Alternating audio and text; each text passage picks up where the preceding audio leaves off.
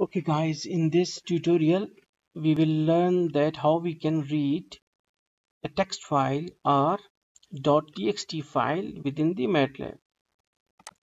For it we need to write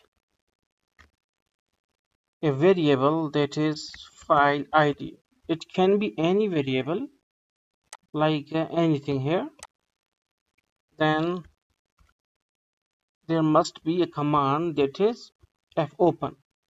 This fopen command will read the file that is the text file which we mentioned inside these inverted commas. So here this is our file, and what's inside this file? It is welcome matlab.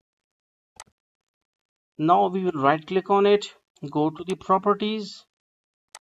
This we will copy this link, control C, and we will paste it. Also put one slash, then we will copy its name, and we will write .txt. Okay, now we have written that. Then we also need to write one more variable, that is the format. Format here, it is not a built-in command, it is just a variable. You can write just form or mat or anything like that, but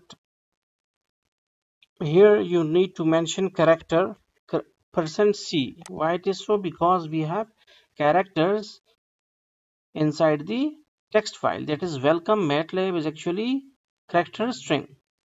So format C, then we will write f scan f of file id comma format.